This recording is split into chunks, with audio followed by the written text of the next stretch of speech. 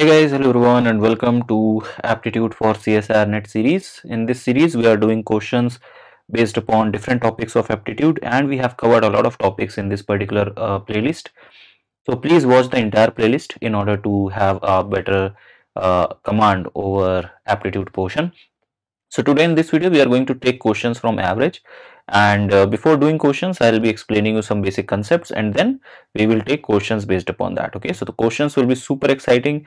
They will be of level of CSIR NET and GATE exam, so make sure you understand the concept, and at the end of this video I'll give you some questions to solve. So make sure you answer those in the comment section as well. All right, so having said that, let's start this particular video. So as I said, I'll be giving you certain formula. First of all, see, the average of any number, okay, average is calculated based upon a very simple formula, which is sum of quantities, okay, sum of quantities divided by the number of quantities. Okay, so this is the basic formula which we use, number of quantities. So for example, if you have five numbers, like for example, if I have five numbers 1, 5, 7, 12 and 13, and if I have to take average of all of them, so average of all of them will be 1 plus 5 plus 7 plus 12 plus 13. Okay, so I have added all of them and I'm going to divide all of them with 5 because they are 1, 2, 3, 4, 5 numbers. Okay, that's why. So this whole thing, if you add all of them, this is going to be 20 plus 32, 32 plus 6 is going to be 38 divided by 5, and which will be approximately equal to 5.6. okay, or this is going to be, sorry, 7.6. okay, that's going to be the average of this. Okay, so this is how we calculate average of any given quantity. Okay, now there are certain general things which you should know related to average. So if, let's say, if a person or if a particular like object or car or vehicle, anything, so I'm taking a person over here. So if a person travels with v1 velocity or v1 speed, okay, v1 is speed, and uh, and travels same distance back with v2 speed, okay, then the average speed of person will be given by the formula 2 v1 v2 divided by v1 plus v2. Remember, to apply this particular logic or to apply this type of thing, it is very important to travel the same distance with two different speeds, okay, v1 and v2, and also the unit of these two speeds should be same.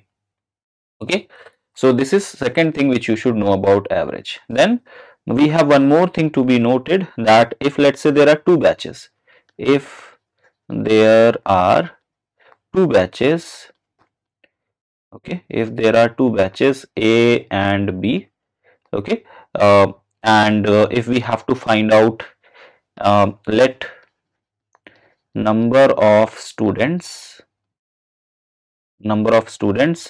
in batch A is equals to small a, and number of students in batch B is a small b, and let we also know the averages of both the batches. Okay, so average of batch A is equals to x, let's say, and average of batch B is, let's say, y. Then the average of whole class, the overall average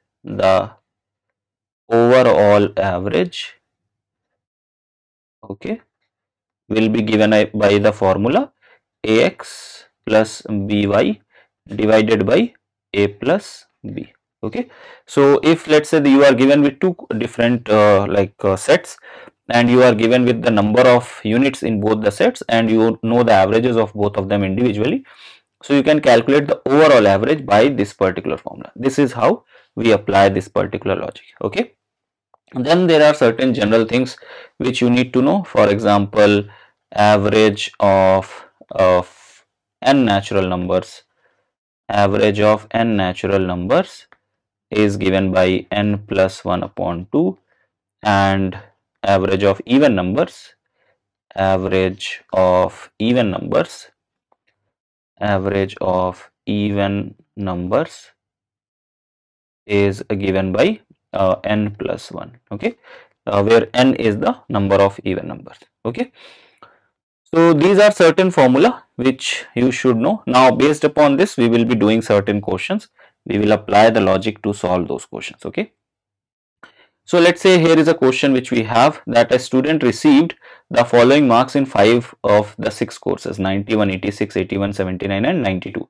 The average of the marks in the 6 subjects is 85. How many marks did he received in the 6th subject? So how to solve this question?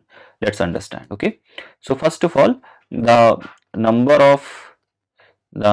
of subjects is 6, and you know the average, the overall average is 85. So you know that average has a formula: sum of marks divided by number of subjects, right? Basically what we are trying to do is the first formula we are using: sum of quantities divided by number of quantities. So here quantities are marks, that's why. Okay. So the average is already known, that is 85. Sum of the marks are 91 plus 86 plus 81 plus 79 plus 92, and 6th subject we don't know, so let's say the marks obtained in that is x. Divide this whole thing by 6. Okay.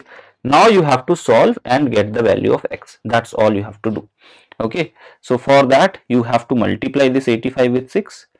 So it becomes 85 multiplied by 6, and you have to add these numbers. So the sum of these numbers will be 429 plus x, and if you multiply 85 with 6, you are going to get 510. So all you have to do is now calculate for x. So x will be 510 minus 429. So your correct answer for the value of x will be 81. So the marks obtained in the 6th subject is option number 3, that is 81. Alright. It is very simple question, and this is how you have to approach it. Now I have taken a very similar question with it. Okay. This is your homework question. And here says that the average of Sohan's marks in 6 subjects is 74. If the average in the 5 subjects excluding science is 70, how many marks he obtained in science? Okay, that's what you have to tell. And you have to apply similar logic how we have solved the first question. In the similar way you have to do this, and you have to answer me in the comment section below. Okay, so try to answer it over there, and let's take the next type of question now. Alright, let's see this question. It says that the average age of class is 29 students is 20 years, and the age of the teacher is included. If the age of the teacher is included, then the average increases by 3 months. Find the age of the teacher. Okay, so it's a very good question. How we are going to do it? We are going to apply the same logic. So first step number 1 is to find out the total age of 40 students. Okay, so the average age of the class. Okay, so we know that the number of students over here is 29. So we have to first of all calculate the total age of 29 students. Okay, that's what we have to calculate. So total age of 29 students. How am I going to do that? Okay, so we will apply the same formula, that average is equals to sum of quantities divided by number of quantities, right? So if I know the sum of if I want to find out the sum of quantities, which is nothing but total age of 29 students, I have to multiply the average with the number of students, right? That's what I have to do. So the total age of 29 students is going to be, average is already given to you is 20 years. So you will multiply this 20 with the number of students, that is 29, and upon multiplying you are going to get 580 years. Okay, so that is the total age of 29 students. Now step number 2. Step number 2 is to find the age of 29 student plus one teacher. Okay, so average age of 29 students plus one teacher.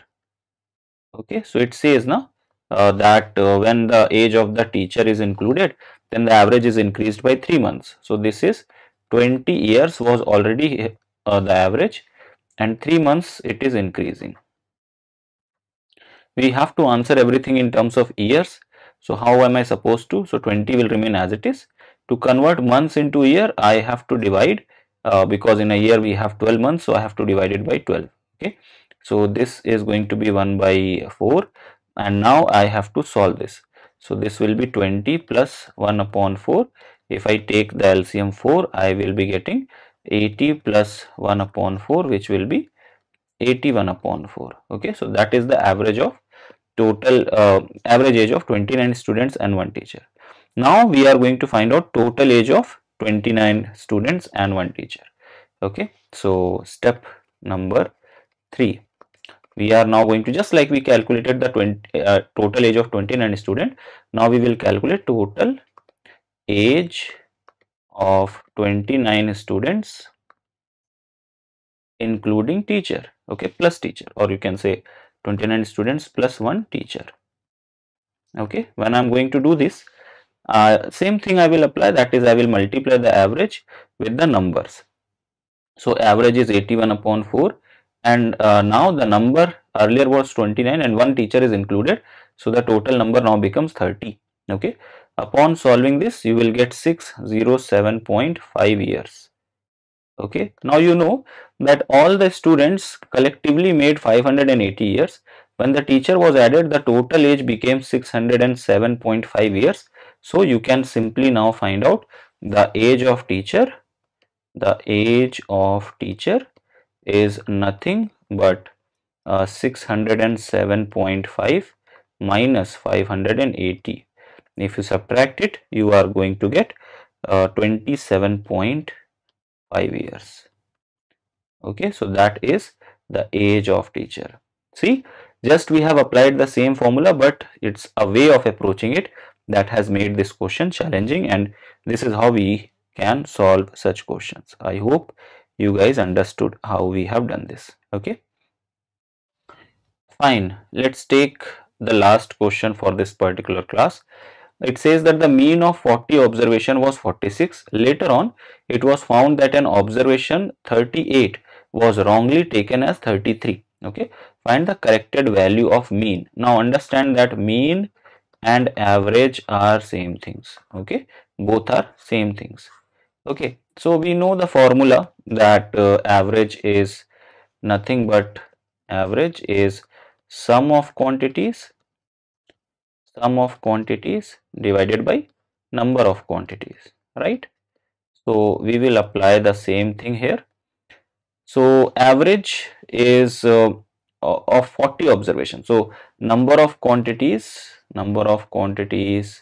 is given to us, this is 40, and average is given to us as 46. Okay, what we need to find out is sum of observations or sum of quantities. Okay, so sum of quantities or observation will be equal to average multiplied by number of quantities. So let's do this.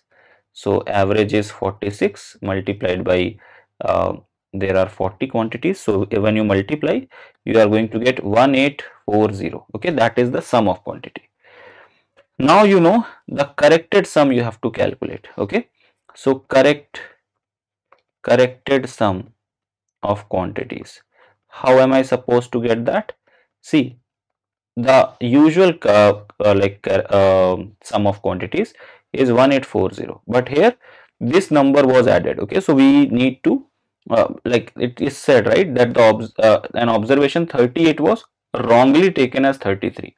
So 33 was taken and 38 was excluded. So basically whatever was taken, that you have to first of all remove. Okay, why we are removing it, understand, because this was wrongly taken, right? So whatever is wrongly taken, you have to remove that, and then you will add whatever needs to be added, okay, or whatever was correct thing. So we will add 38 here. 33 is taken out because that was wrongly taken, so that we don't want in the sum of quantities, so we are subtracting that, and we are adding 38 because that needs to be added there. Okay, so effectively if you see, so 5 must be added, right? 5 increase is going to happen. So this will be 1840 and plus 5, which is going to become 1845. And now when you are going to calculate the correct average, this will be the correct sum of quantities, that is 1845. The number of quantities is going to remain same, that is 40. If you divide and solve, you are going to get 46.125, which is option number C. Okay, one more way of approaching this particular question would have been, see, whenever a value is increased in the average, or whenever you increase certain value in the average is also going to increase. So here you are increasing from 33, you are making it 38, right? So the average should also increase. So option A and option B cannot be correct. The usual average was 46, right? So it cannot be lower than that. Option C or D could be correct. Since the increase is very less, so that's why there will be a slight increase in the average, and that's why option C is correct. Okay, this is a robust way of approaching this question. All right, so that's all for this video. I hope you guys liked it. So we have launched our own app on the Play Store. If you guys are not aware about it, please download the app. The link is there in the description of this video. You can download the app, and over there on our app there are two ongoing courses going on. One is alpha batch for CSIR NET and GATE exam for physical chemistry. We have covered entire syllabus of physical chemistry over there. It also includes PDF notes plus mock test plus lectures, like recorded lectures are there. The classes are in English over here. Again, we have one more course, that is a test series for preparation of GATE exam. This include full length and topic wise questions and the test series. If you are interested into it, you can purchase these courses and take the benefit of it, and all the other details are there on our app. So please download the app and look upon these courses, and I hope you guys will enjoy these courses as well. That's all from my side for this video. Thank you so much for watching. I will see you guys in the next one. Take care. Bye bye.